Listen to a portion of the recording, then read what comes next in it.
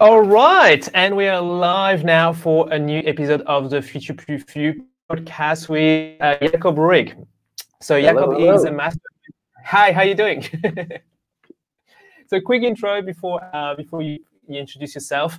Jacob is a mastermind and business coach who is helping, building his next level business coaching in harmony with his family, his wife Tina, his kids and grandchildren. I want to hear more about this.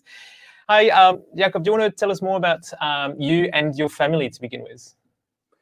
Yeah, thank you for having me, number one, and hello, everybody. So I've been married now, it'll be 29 years this year, and I was an instant dad way back when. I helped raise two daughters, and I'm fortunate enough to have learned from a really good stepfather myself, who my father passed away when I was 5, and I always said, and I got to tell him before he passed, that my father picked this person out because he taught me how to be a compassionate man. But he also showed me by example how to be a good stepfather. So I've raised 2 girls, and I have 2 grandchildren who are here today, and they're like, "When are you getting done?" Because they want to play. So they're 5 and 3 right now, and they're just like, raising children is one of the best gifts I've ever been given, especially being a stepfather and having the relationship that I have. But being a grandfather is like, I hope you get the experience, Julie. It's just amazing. And I'm a late learner in life, and it took me longer than required to realize the value of family and how important a role that we play in it.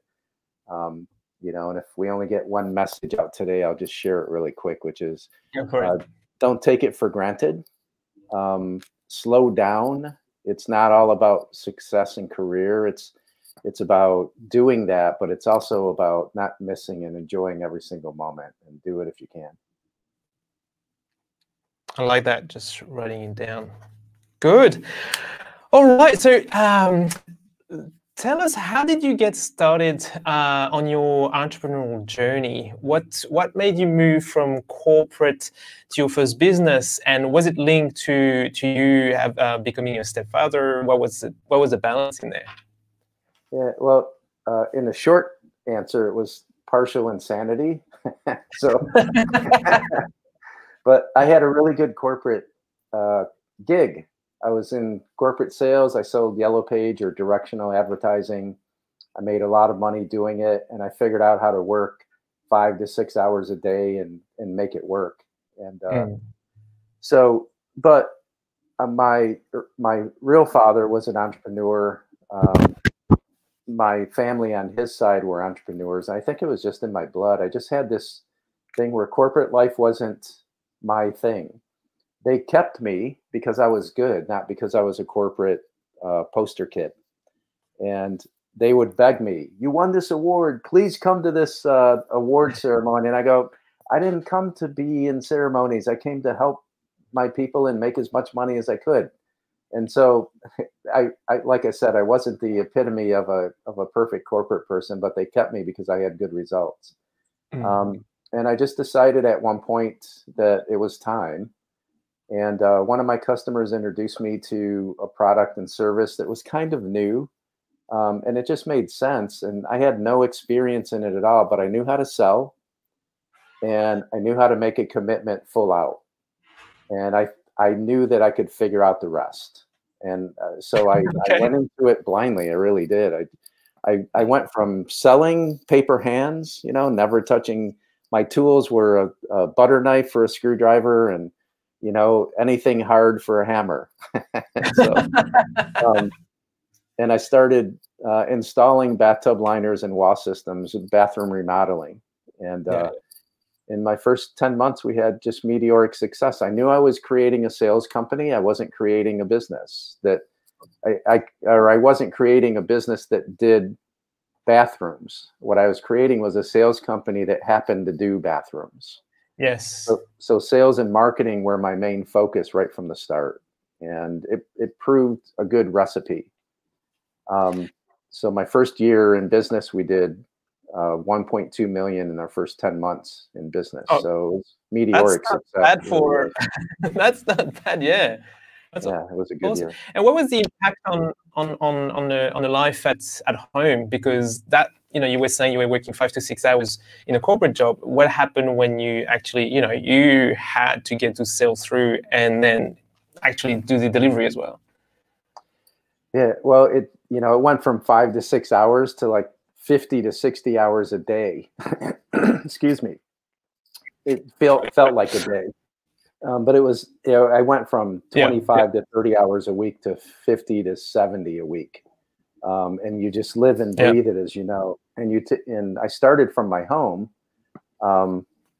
And within a few weeks, I had sold so many jobs that the whole journey was I took a 2-week vacation from my corporate job to start this business.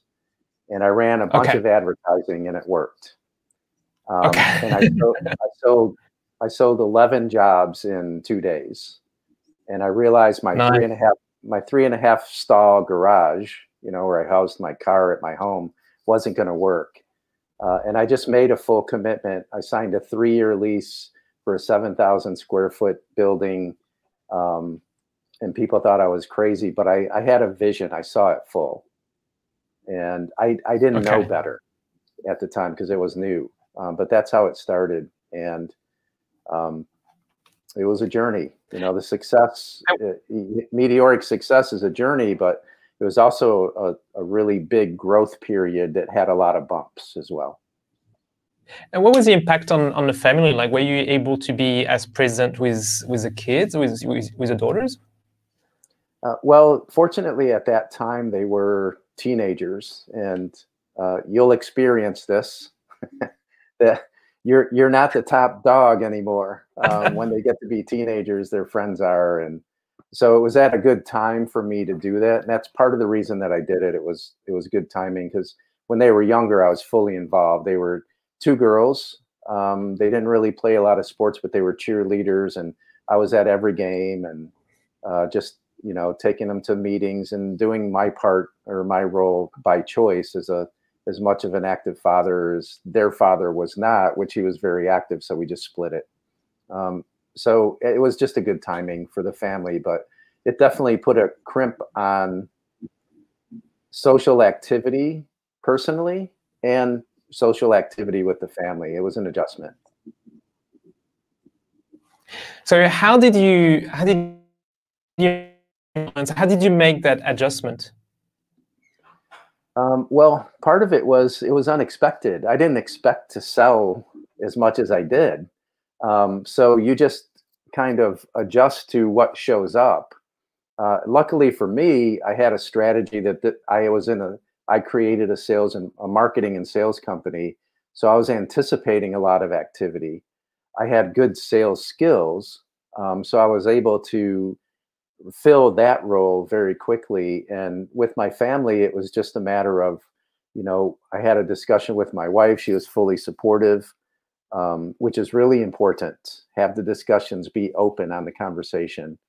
And my kids were at a stage where, they want you around. They just don't want to see you very much because they're teenagers. And, that's just the way that it was with me. So it worked out really. It was a very easy transition because of the role that my wife plays with me and the relationship we have. I love that. I really love that. And so then you moved on from that brick and mortar business to your current business. So how did that happen? What was the decision? And again, what was the impact on the family? Yeah. So, you'll follow calls, hopefully, and calls come to you through thoughts or ideas. And then ideas a thought as well. But I kept having this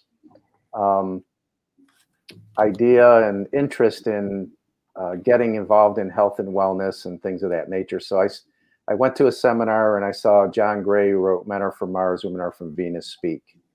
Okay. And something told me to talk to him at the end. He was the guest speaker and he was speaking to everybody. And there was like 1,000 people at this event. And there were probably 200 people in a line to speak with him. And so something told me, stay and speak with him. So I did, and then I was in line, and something said, and I just followed it this time. Normally, I might not have. It said, "Be the last person to talk to him." So I stepped out of the line, and it was like 2.5 hours, 3 hours later. I was the last person, and we talked, and he ended up talking to me for about 30 minutes. And he said, "I have a health and wellness ranch up in Northern California. You could be my guest." I'm in, so that started the coaching journey. I ended up working with him as a volunteer at this place for 7 years. I'd go and work 10 days a month, just volunteer. We ended up doing some business together. It was just a magical experience. But he kept saying after about a year of doing this, "You should be a coach. You should be a coach. You're really good at business." Because he'd ask me business questions, I'd answer. And I'm like, "What's a coach?" Because this was in 2000. Yeah. Right, which coaching wasn't very popular at all. It was around, but it wasn't very popular. He said, "Well, one of my companies is a coaching company. I will gift you the certification if you do the work." So I became a certified Mars Venus business relationship coach. So I started working with people that were partners in business together. And that's a fine line. Wow. Yeah. It's a fine line between coach and marriage counselor. Very specific target market. Yeah. Well, it wasn't, I didn't follow that calling. I followed the money, and it didn't work. Because the guy that was the main instructor, he said, "Go for the money. Attorneys, they make a lot of money. You should work with attorneys." And we were it was like oil and water. We just weren't a good mix. And after a few months, I switched, and I started working with healers and practitioners, because that was who I was exposed to at John Gray's ranch. And they all could use the help, but they didn't have the money. And so, as in my entrepreneurial life, this was the one thing that I felt was really strong calling. So I stuck with it even when it didn't work. And I just kept doing it and kept doing it. And I had to go back to work twice, to work for a small period of time to make money, and then go back at coaching again. And it took about 3.5 years for it to finally work. But when I got really firm in deciding on who I was going to work with, instead of trying to work with people for the money, and working to help them and figuring out how I help them the most, that's when it worked. And within 30 days, my business turned around, and I finally was able to afford life as a coach.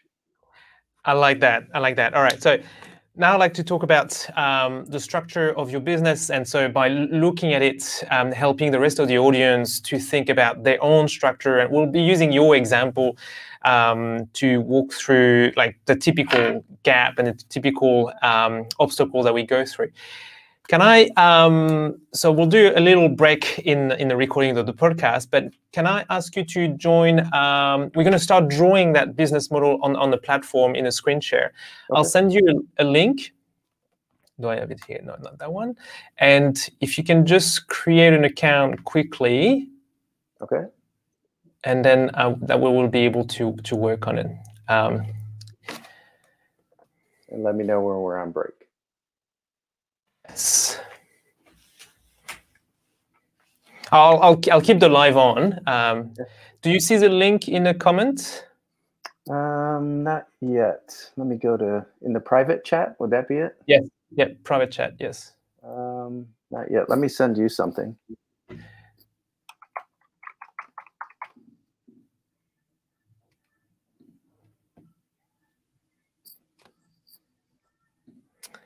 Yeah, you're right. I didn't put it in a private chat.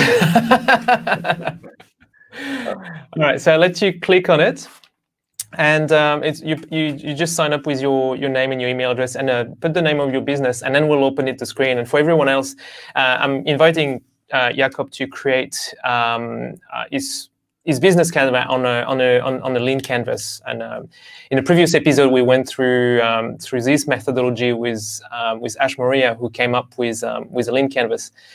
And it's gonna. I like when the entrepreneur himself is driving the business model, because he's in charge, and he's going to be able to show us where things went well and where they didn't go well, and how he fix them and how he recommends on fixes them. We'll see those 9 boxes that we talked about before, which is customers. Who do we target? What are their problems? What is our value proposition? What are the solutions that we can bring to those customers? The channels to reach out to them, and then finally the metric that we follow, and cost and revenue. How are you doing, Jacob? I'm good. I think I'm in. Now, what do I do now? Okay, so do you want to? Are you signed up? Can you share your screen? I don't want to show you. Yeah, let me see if I can share my screen. Cool, excellent. Screen.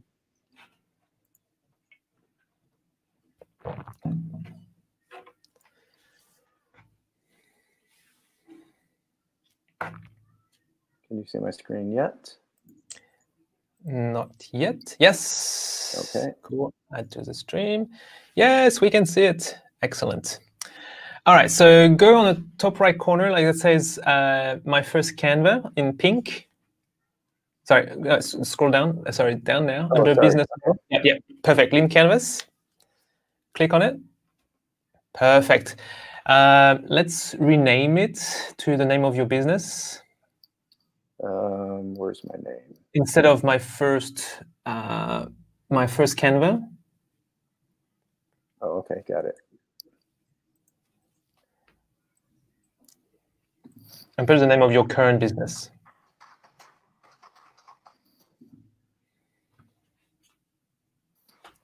Cool. And if you want to maximize your window, so this way we can see it better. Mindset and left inside, yeah. Sorry, I had to force Jacob to go on Chrome. It's no longer. So is this it here? Click on the green button just above, just to maximize the window. Yeah, this one. Yeah, perfect. I got it. Sorry. Yay. All right, so let's start with the beginning. Let's talk about your customer segment on the right-hand side, right? How did you find, because you were telling us, you know, it took you three and a half years to go into that journey until you knew who you wanted to coach, and how did that come out, and who are they now? Who are those? What is that? Who are those customers that now you work with? Yeah, well, in the beginning, you know, it was the theory that the less that I chose, it limited my choices, and in reality, as we know as we go along, that the narrower your choice or your niche, the easier it is to find them. And so it took me a while to really fully understand that on a deep level. And so, oops. So what happens, or now who I focus on are service-based entrepreneurs. They've been in business 2 to 15 years. They're generally 35 to 55 years old. Do you want to write that down super quickly? Sure. Where at? In the customer segment box on the right-hand side. Right-hand side, customer segments. Okay. Yeah. So with short hand, yeah.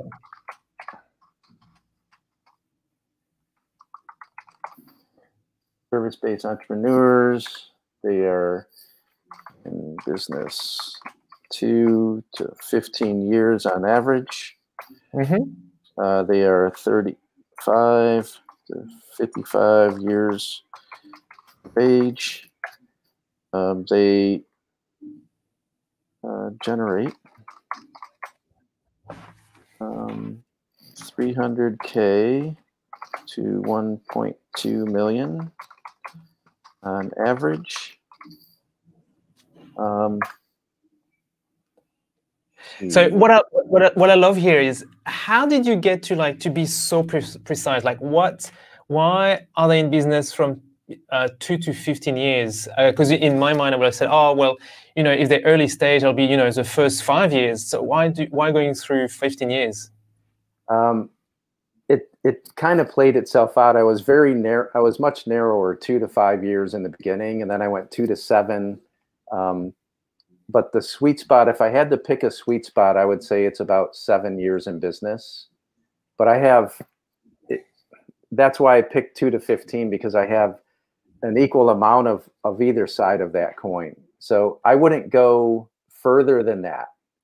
I've coached people that have been in business for 25, 30 years, and I've coached startup companies, as we had talked about before the call. That's where I got to that number. So if I'm coaching, I like that you picked the niche, right? And you said that was very important to pick the niche, but you still refine that niche, right? Yes, yeah, and I'm still at this point open to refining as I keep growing and going along. Like every year, at least once a year, I go through my customer profile. Nice. And I match it up to what I actually have. Yes. What I have found too, Julian, is that the majority of what shows up is unplanned. I thought I was going to coach mostly men, my age group, just coming out of corporate, going into it, just what I did. And within the first year, I realized, and so I've been at this now 12 years full time. It's still 68% female entrepreneurs. That is 32% male entrepreneurs. I don't focus my marketing on female entrepreneurs. My voice, my way, whatever it is, that seems who says yes more often than not. And I can't pinpoint it, but I'm not arguing with it either or resisting it, you know. Cool. Now I like it. I like what you're saying. Like you revisit who you had and look at your plan. So I'm just adding this into your customer segment that define them. It's so important that we that you review it and look at what's actually happening in the real life. And what's specific about them? What makes them come to you? What are their problems basically? And then we're moving to the top left, to the box in the top left. What is the problem of those customer segments? Probably the most important thing for me when I'm coaching anybody now is understanding what is the main problem that they show up with, and then what's the real problem which is underneath that main one. So the main problem for me is lack of sales or leads. That's what they show up with because their business isn't doing as good as they would like it to. Now, the real problem... Before we go to the real problem, how did you get to that very specific problem? Because then when you know that it's easier to then communicate on that and in order for them to reach you. How did you find that that it was their problem? Yeah, again, it was kicking and screaming because I wanted to combine a bunch of other problems too. And I can't just define it to one, but you must. And I like it. Yeah, it was from a coach. I had a coach who said, "You aren't picking you aren't picking the problem. And I said, "Well, because they have this problem, that problem, that problem." He goes, "You either choose the problem by next week when we talk, or I'm firing you." This is a true story. And I said, "You can't fire me. I pay you $1,500 a month," and blah blah. And he goes, "Watch me," So then he hung up on me. And so it was what I needed at the time. He wasn't like that usually, but it was what I needed. And I sat down and I was mad at him and but then I chose. And I just said, it's what's the main problem that people have in a business? They have all these other problems, but as soon as money is there, most of the problems go away.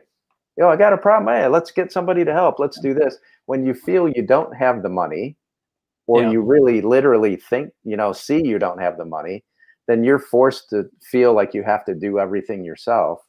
And so that's how I derive that as lead generation or lack of sales.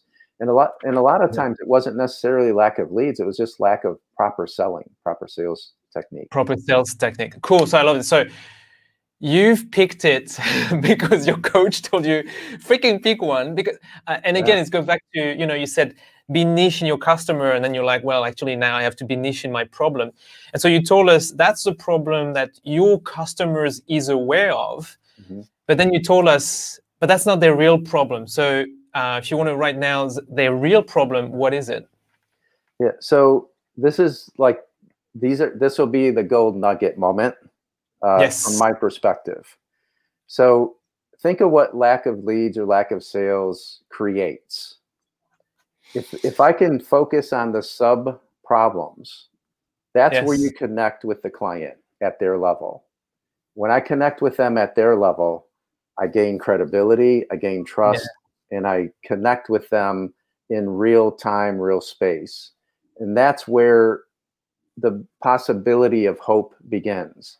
And when we can combine our logic and our reasoning with hope and possibility, that's when people will make the change. And so, wow, beautiful. Because we're talking about people who's been in business for 2 to 15 years, right? I mean, they've built, like, they dedicated a big chunk of their life in here, and they don't see the sales coming through. They've got their anxiety, that they've got the bills piling up, and they've got their spouse asking the question, what's happening? So boom, lack of confidence. we have basements here. Do they call them that in Australia? Basement? Yes. Basement? Yep. Okay, good. So I want to make sure I'm proper, because I know if I've coached a lot of Australians over the year, and I know, like, you don't check things off, you tick it off, right? Let me tick that off. And here in the US, if somebody ticks you off, that means they made you mad. And so there's some language things. But it didn't come through. Their belief. Their belief is in the basement. You know, they wonder about making the right decision. You know, did I make the right decision? I'm in it so deep now. Is this something that I can really do? And can I change? And they just, it's the self-doubt. It's the, let me go here. They feel that it's not letting me, oh, I just got to click on it. Cool. Yeah, self-doubt. Feeling of failure, you know, like they made a really bad mistake and they failed. And so there's a lot of other things too. They can't delegate, or they feel that they can. It's scarcity. You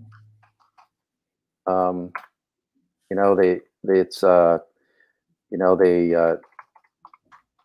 call it, you know, delegation, where they just freeze, you know, and they feel like they're kind of like the dog chasing its tail, or they're in quicksand, and every time they move, they feel like they go down deeper, you know. I love it, because you've just described, you know now what your customer think they need and want, right? Which is, you know, sales and lead to increase revenue. But you know your customer more than they do know themselves, because you know that it's more at the mindset level, which is lack of confidence. They have self-doubt, they feel failure, scarcity, delegation freeze. I like that one. Yes, I want to own everything. How did you find that out? Did you have to go through like several customers? Did you have to do interviews? Like, how did you get down to that level to now? Like, you know, we're talking 12 years after you started that business. You know exactly the type of problem they have. Yeah. So part of it was living it myself at times, you know, in my own business. And the other part is I just have this ability for me to be fully open. So it's easy for somebody else to open up to me. Yes. That's a gift. I've worked on it, but it's also a gift that I was given that I use. And so how will you call that gift? Being open and being willing to share what you're thinking or feeling. And as a coach, as you know, Julian, like, we have to be willing to put the relationship on the line every single session. And the more that we do that, the stronger the connection we have to our clients. I just started a new coach in one area, and one of the questions that he asked me was, how long do you have your clients? And I said, well, I average 28 months for a client. What? That's what he said. And I go, well, what? You know, and I didn't realize that that's an exception to the rule. 28 months. I just posted something yesterday on LinkedIn. A client commented And his comment was, I've been working with Jacob for 4 years now, and about 4 years straight, 5.5 years total, and blah, blah, blah, blah, blah. And so it's just, when you're willing to risk it all, that means you're totally in integrity, you're totally open, you're totally sharing exactly what comes through us. And as coaches, especially, even as entrepreneurs, we get these messages because I don't know if we were live then, but being an entrepreneur is the most introspective journey I've ever taken. You're forced to make decisions. You have to do things that you don't want to do. You have to find ways to motivate yourself. You have to find ways to solve problems. You have to find ways to bring yourself up from the depths of doubt and defeat and all these things. It's a journey, man. And you got to have some willingness and commitment, but also a lot of tenacity to come back over and over and over again. And I just think that it humbles us a little bit for those of us that connect to the heart. And that's, for me, where it's at. The longest journeys from here to here. And once you go to this place, you never want to leave it. So I love it. So for people who are listening on the podcast, it's from the head to the heart, basically. Oh, sorry. I wrote down your magic weapon, like your unfair advantage, which is like being open and willing to put the relationship on the line. I put a word in your mouth by saying, like, it's your listening capacity as well, right? Because you show people that you're ready to listen. But you go further because you say willing to risk it all as a coach to your customers. I love that, because it's that way that you're building further that hope and that trust. Sorry, not that hope, the trust with your client. I love it. And no, so it is for sure. It's a good journey. What is then the solution that you bring to your customers who's been in business for 2 to 15 years? They generate $300K to 1.2 million on average. What do you give them as a solution? Is that, I'm not going to put words on your mouth. I'm going to let you share with us. Well, the first thing is repeatable systems. My spelling, I apologize. Oh, good. Yeah, I know. I don't look at the screen when I type. I'm an old school typer, right? So, and what you're doing is the hardest thing, because you have people looking at you typing. Yeah, that's right. And so the first thing is repeatable systems, but simple ones. Right? It doesn't have to be difficult. And is this to address the lack of sales or leads, or to access the lack of confidence? It's for everything. It's the thing that sets you free, because when you have a system that's repeatable, you can then delegate it. Yes. When you have a system that's repeatable, you get really confident in doing it, because anything we do over and over becomes unconscious at some point. It's also something that you can gauge and look at and tweak if needed in certain areas, because you can go down each part of the system and find out which part of it doesn't work, and then easily tweak it. So they're easily fixable as well, or adjustable. So systems is one. This is a big one. Pricing for profit. 85% of existing businesses that I've ever interviewed, whether they work with me or not, say they're profitable, but when I start getting into the detail, they really don't know what profit they create. I've also had businesses, $1 million companies, chiropractor, 1.2 million a year, realized that the only reason they were doing so well is because they had so many patients coming through. They only averaged $3 per patient after expenses. That's not a profitable business. Wow. I proved to him on paper that within 3 months, if 30% of his business failed to show up regularly, within 3 months he would implode. And so pricing for profit's important. Yeah. What was that? That must have been a wake-up call. Yeah, within 3 weeks, we changed the pricing. Yeah. He lost 15 patients. That's it. And he became, every transaction has to be profitable. There's a percentage that you work from. There's a formula to do it. I teach my clients. I created a program to do it. But in my own business, my first business, you know, I told you, we did 1.2 million my first year in business. Halfway through that, I realized on a $3,000 sale, taking all the risk, my company was making $75. That was it. And I wasn't taking an income yet. I was making $100 a week to pay for my gas, my fuel.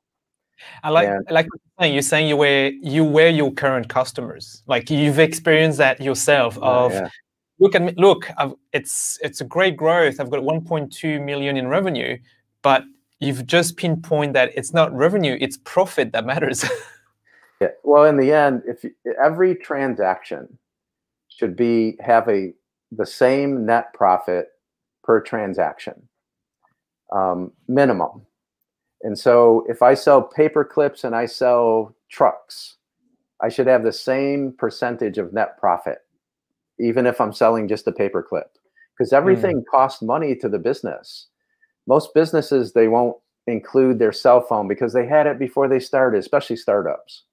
They don't include their printing. Who goes and buys the ink? Like you would never go into a corporation and go to the CEO and say, hey, we need ink today. Let me have your charge card. So, but when you're home, yes. Right. So you've just shared with us like solutions, like repeatable systems, pricing for profits, messaging to create curiosity. Okay, sorry, dig into that one. Yeah, so messaging is another area that costs entrepreneurs a lot of money. If you change your message every single time you meet somebody new, and you think, well, maybe I say this to them instead of what I was just saying to the other person, we never come across as very confident. Yeah. And if we're not creating curiosity and interest right from the start, yes, then we're not conveying a good message. We're probably talking about what we do or ourselves more than required. And just remember, they don't care about us yet. They don't care who we are, what we do, until we connect with the problem that they have or the solution that they desire. Those are the only two things that you really have to connect with in your messaging, whether you're talking to them in person, whether it's in content, whether it's in email, whether it's in video. We focus on three things. It's either problem, pain, or gain. If we're not talking that language, we're not talking their language. Yeah. And until you get that messaging correct, you miss a lot of opportunity that you might have. So what you're saying is we need to be consistent with that message, but we need to test and refine that message until we hit the right messaging, which basically you're telling us we need to understand their pain, their gain, and their problem, right? Which is, well, we just put that here on the business model because you know that the pain that is apparent for your customers is the lack of sales or leads. That's what your messaging is going to be about in your business. Is that right? That's the first thing that gets their attention for just a brief second. Yeah. That's it. Because everybody's talking that noise. That everybody says, oh, I'll give you 200 more leads a week and, you know, increase your things, your sales. And here's a closing thing that you'll close 100% of everybody that you talk to, or whatever they say. Everybody's saying that. It's kind of like somebody that's had a weight issue their whole life and saying, hey, I got this great weight program. And they go, I've been through 20 of them. I'm good. Yes. So that's why the surface problems are so important. Because when I can say, hey, do you ever wake up not knowing what you're going to do today and wondering if you even made the right choice in starting the business that you have? Yes. Have you ever did this? And then all of a sudden they're like, because when you get people saying, do you know me? Like, are you living with me and I don't see you? Or they say, wow, you must be doing this too, right? That, you know, you have the right messaging. That's awesome. How do you deliver this? Like, is that going to be a one-on-one, or is that going to be in group? Is that going to be on the phone? Is that going to be like weekly, fortnightly? How do you deliver? Because you gave those repeatable systems, you get them to work on a pricing for profit, on working on the messaging on the messaging that creates curiosity. But how are you changing that mindset that gives them that build their confidence and fixes all the other problems that you listed? How do you do it? Like, what format does it take? Yeah, I do. For mindset, it's two different formats for me. I do group coaching, which is groups of preferably 10 to 18 people in my groups. Yeah. Or I do one-on-one. Yeah. And in groups, it's a combination of some training. And then what happens in a group, which is a nice dynamic, and I know you've been launching some groups too, is when people express in a group and then you're able to coach them and give them that answer, the question that they ask benefits, at least if there's 10 people, at least half of the group. Yeah. And then your response gives them empowerment and results and insight and answers as well. So groups are a really nice dynamic, but not everybody is made to be in a group. And so that's where one-on-one comes into play as well. Yeah. And how long do you said, you've got on average your customers for 28 months. How long does it take to change their mindset to get to that point where they have self-confidence? I know that's a loaded question. Within 3 months. Wow. If they're willing to do the work within 3 months. Now, it doesn't mean you're a professional and you can say, I'm good for the rest of my life. It's an ongoing work. I practice every single day because there's two of us inside of us. There's good cop, bad cop, or whatever you want to call it. And there's the negative side of us that says, what if, maybe you can't, the doubt, all those things. And then there's this empowerment side, which we all experience at least at moments. And the work is being able to consciously tap into the good side. And you can do it. You just have to, as I say, sometimes you have to slow down, sometimes to speed up.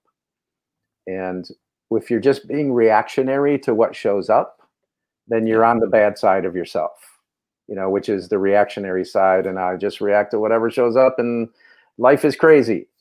Or I can slow down and choose. I can choose how I respond to this problem. See, for me, a problem shows up and I get excited and people are like, are you crazy? And I didn't say I like the problem, but I'm excited because if I wasn't moving forward, if I wasn't doing something that's new, I wouldn't experience this problem. How exciting is that? Yes. Right? So now I get to solve it, and I don't like experiencing it, but I love solving it because I know I'll never experience it again without being able to solve it, and I can teach some clients. It's a happy day. I love it. What you've been saying, like, stay on the good side of yourself, and then be excited with the problem because it shows that you're growing and that you're in your zone of outside your zone of comfort. It reminds me of a book, The Obstacle is a Way by Ryan Holiday, which is mixing entrepreneurship with stoicism. It just comes through in what you're saying. Like, it's a work on ourselves, right? To stay on that positive side, to see obstacle as the way to progress. And as you were saying, I mean, I think you were sharing this on a post recently, even yesterday. That's one of your four steps for success, right? You have to have at least a mentor or a coach at the end, someone who can help you stay on that good side of yourself. Yeah, nothing is meant to be a solo journey. I mean, even in family, we can't do it on our own. We have to have a partner. Yeah. And then once you have children, you can't have a career and be a solo parent without help. And so it takes, as they say, it takes a village. It does take a village. People ask me, do I get coached? And I've been consistently coached since 2000. But currently, right now, I have 2 coaches, and I'm about to hire my 3rd because I'm going to get into email marketing because it's such an important factor of my business. And you just figure out how to create the routines Yeah. and how to schedule your time properly so that you're productive and you get the help that you require. Because if you attempt to do it all on your own, you can do it. People have done it, but you stay small. You really do.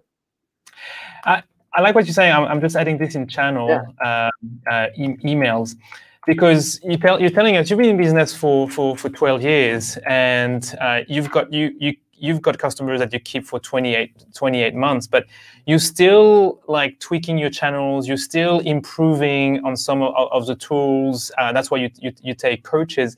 You're still revisiting the business all the time. I mean, you told us that you've got your ideal customer segment, like your persona, your customer profile, but you compare it to who is actually coming in. So, and I'm assuming you're doing the same with their problems. You kind of review their problems. When do you do all this? Is that once a year? Is that when do you review your business model, basically? Yeah, I break it down into 30-day plans, because 30 days. Yeah. If I'm not reviewing it every 30 days, it's very hard to adjust it and create success by the end of the year. I used to be the person who planned and then saw the plan on July 1st, maybe looked at it until January 1st, until January 10th, and then I'd break it out just after Christmas, and it's like, oh, I guess I didn't hit that one. No, not that one either. Yeah, I got this one though, and just 2 months later. Right. And so maybe next year, but yeah, I break it. I create 90-day plans, and then I break them down into 30-day segments. And so I like to do quarterly.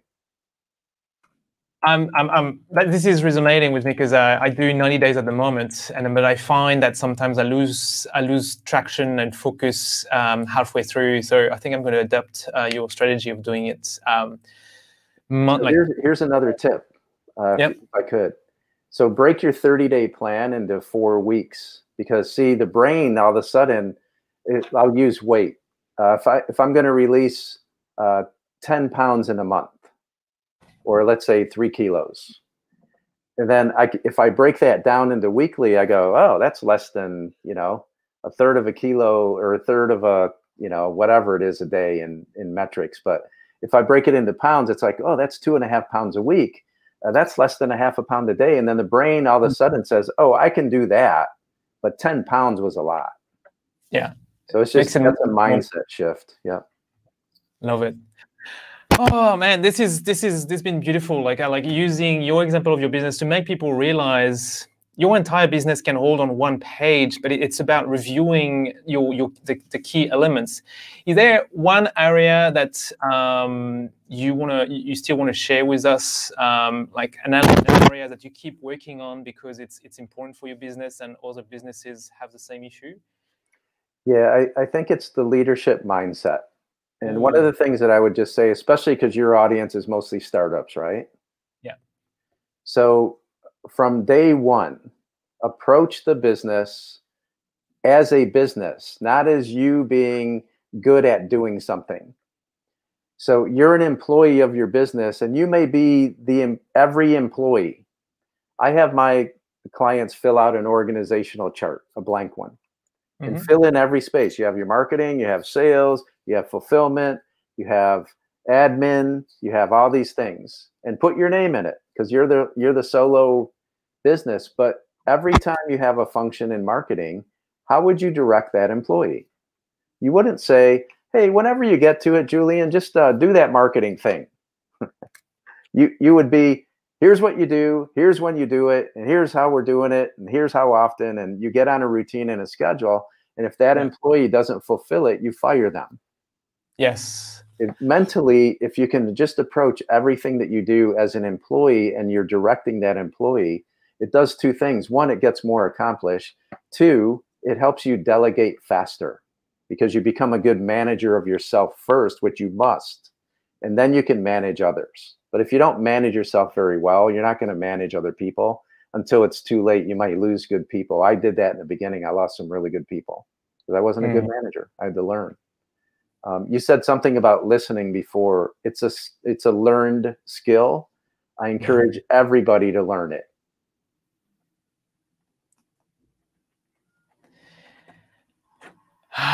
We love talking, though. Yeah, no, I could a mindset. We could do a whole hour just on mindset piece. The one thing I would just tell, if we're getting near the end, it's slow down. Be aware of what you're thinking and how you're responding to things that show up, and then make a conscious choice how you're going to respond to it. Oh, I caught myself being really angry and tight. Is that going to empower me or disempower me? It's disempowering. Or what would empower me? Let me just calm down. Number one, I'm going to have to get through this problem. Number two, is there any upside to this? Yes. Once I get through the problem, I won't have it ever again without having a solution. But just to remember, find the joy in every single step, right? Find the joy that this problem showed up. Because again, as I explained earlier, if you weren't moving forward, growing forward, as I call it, you wouldn't have a problem. You'd be too conservative. You never take a move, you'll never have a problem. I promise you that. I know, yeah. Resonating. All right. Well, thank you so much, Jacob.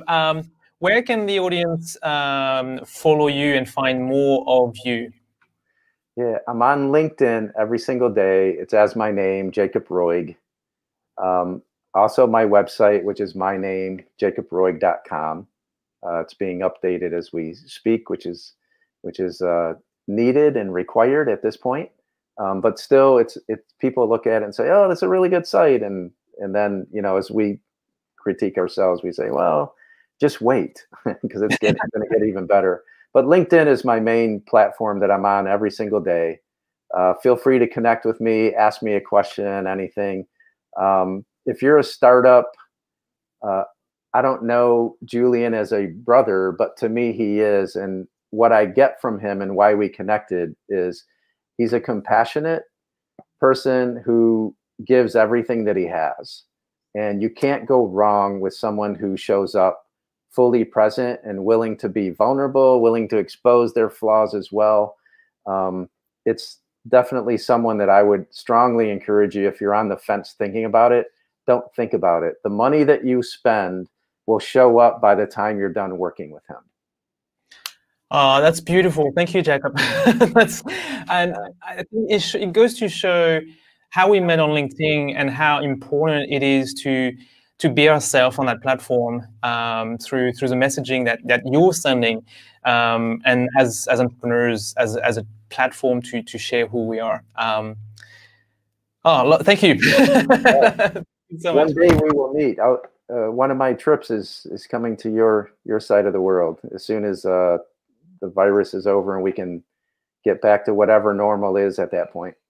I'd love that. I've got a beach to show you. I've got a few restaurants. There's a few places, especially when it's in winter in California. It's a great summer. All right. Well, thank you so much, Jacob. Thank you. I appreciate it, Julian. Thank you so much. Thanks everybody for listening in. And I end the broadcast.